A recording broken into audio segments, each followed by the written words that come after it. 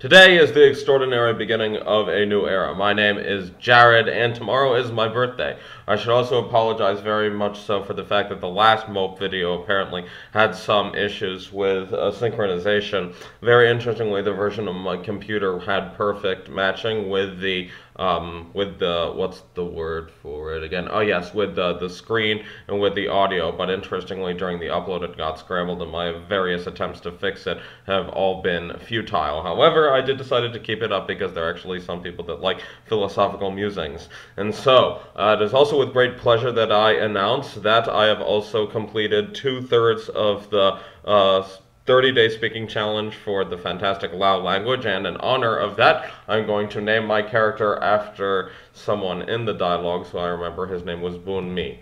Okay, I don't really remember exactly how it's spelled in transliteration, but I'm just simply going to hope that that's good enough. Actually, why don't I use my smartphone actually to find out what it is?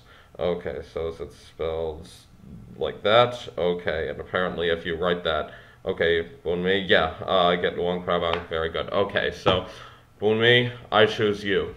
And let's see, this time I'm going to shut off the ad. Or is this the ad itself? No, this is actually a modernist. No, you keep. You have extremely poor taste in music, and you have extremely poor taste in buffering as well. Okay. You deserve good music in your life, Mr. Ad. We need to talk. Okay. So, very well. So this time, I'm going to be a mouse, and hence Boon Mi the mouse adventures into the fantastic world of predation, but also opportunities. As long as... No, get in there, get in there. Okay, I'm staying in here, and I'm not getting out. I can stay here all day if necessary. Hello. I have made my home here. And you're, I'm afraid, going to have to live with the fact that I'm not going to get out of here until you're out of sight. Okay. Safe to leave. Lam-ba-dum.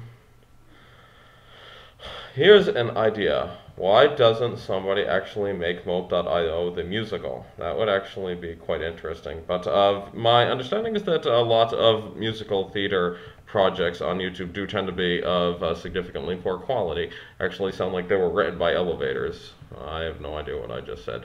And so, oh, okay, in here. So, imagine you are living in this giant hole right now. You have a refrigerator, you have a computer, you have a bunch of educational books, and you also have a very supportive community. Okay, here I am in the Arctic. I do not remember Greenland looking like this, and interestingly, I've now turned into a rabbit. A rabbit who will probably be winning awards in the Winter Olympics whenever they are next, or not. This feels like a Zany game of bumper cars to me. Boon Mi cars. Okay. By the power invested in me by all the loud dialogues I have learned thus far that are completely irrelevant to this game about animals eating things with green circles. Okay. So, here I am, investigating the many, many sides of the world. I'm curious, designers of this game, is there a possibility that you can somehow implement a snowball fight? This actually might be a very interesting idea. I understand the vast majority of species present in this game actually lack any variety of opposable thumbs. However, sometimes I think that you need to actually sacrifice reality for fun. And you tasted delicious, I will have you know. But, hello, Mr. Little Guy. Wanna meet my friend? Friend is called my mouth. Very well. And now I'm a penguin. I'm a penguin. Dee-dee-dee-dee. I am a penguin. Dee-dee-dee-dee. I am a penguin. Yeah. Dee-dee-dee-dee-dee-dee-dee-dee. Okay.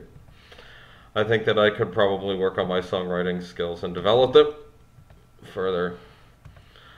But I am very much inspired by the Arctic, as I was in real life. I can actually tell you a little bit about Nuke, now that I think of it. So, for those of you who are unaware, I was actually in Greenland. Okay, so much. You are interrupting my travel log. No, get in here. No, that's not what I have. Stay. Okay, so while I wait for Meow the seal, who probably has a very significantly confused sense of identity, you get in here. Okay, here I am. So Greenland was a fantastically soulful face. I remember, interestingly, there on the plane ride there, I actually had two significant fortunes. One was the fact that, well, actually one fortune and one misfortune. The misfortune was the fact that I was actually seated right next to the propeller jet plane engine, and actually felt during the majority of the flight, I'm a seal. Speaking of Greenland, okay, felt during the majority of the flight that I actually had, on the way there, thankfully not on the way back, that there was a giant buzzsaw in my ear. I'd rather have a giant buzzsaw than have a walrus chasing me. You two can be friends. I'm just simply going to stay here, and I am not going to get out. And I didn't actually know you could name characters emojis. If you apparently saw that little mole that was just passed by a few seconds ago, apparently he was named, how do I put it? My knowledge of the emoji alphabet is significantly limited. But no, okay, safety. Okay, but first food. Okay, home. No. Okay. So, I forgot exactly what story I was telling. So the good fortune was, I remember, was actually at 6 p.m. local time, in which my plane was descending into the airport at Nuuk. And my first reaction was, given that it was like the very end of twilight and the sun wasn't anywhere in sight. Where was I? The sun wasn't anywhere in sight. I actually felt that I was on the moon. I didn't even really feel that I was on the same planet. I actually flew in from Reykjavik. I proceeded to attend the Polyglot Conference, which is, how do I put it? It's a yearly event where people who love languages from around the world, they come together and then they attend talks about language learning. They speak with many people in many of the world's tongues. And as I think one of my Facebook friends, although I cannot remember who exactly said this, it's like you can't spend 5 seconds even, without running into an extremely interesting person at the Polyglot Conference. It's very interestingly unlike this game, which you can't spend like 5 seconds without running into a threat. Okay. I know how you feel, Mr. Rabbit, but unfortunately, I'm slightly more inclined to be selfish. Okay. Okay, where was I? Okay. I actually presented at the Polyglot Conference over the course of the past year in a presentation that I don't exactly know when it's getting released online. It's on using using video games to learn languages. Get out of my way.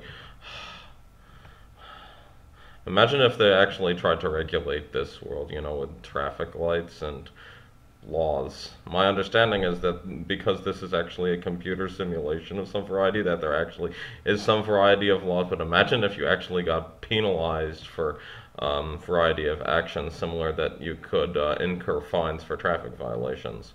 But I'm certain that the seal is very, very glad that it is not an automotive vehicle. Come to think of it, I'm glad that I'm not an automotive vehicle either. Aren't you? No. So in the Arctic, it's actually significantly different than in the greener climes to the south, because I think the primary challenge that one runs into is the fact that the water scarcity is probably the primary thing that proves to be difficult. I am a reindeer. Doo-doo-doo-doo.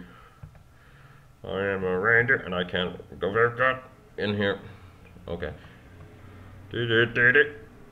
Okay. But I think very much has been proven by the history of war. I think that people actually hone their singing abilities, as sad as it may seem, during times of trouble. And I think that certainly surrounded by a bunch of these predators, I will certainly have my my opportunities to write songs significantly enhanced by being chased by giant saber-toothed tigers. But there's also another way to enhance one's songwriting abilities, and I'm afraid this is called degree acquisition. I have enough of those already, but for other topics, like on learning the history of my people. Okay. And of human beings in general. Okay.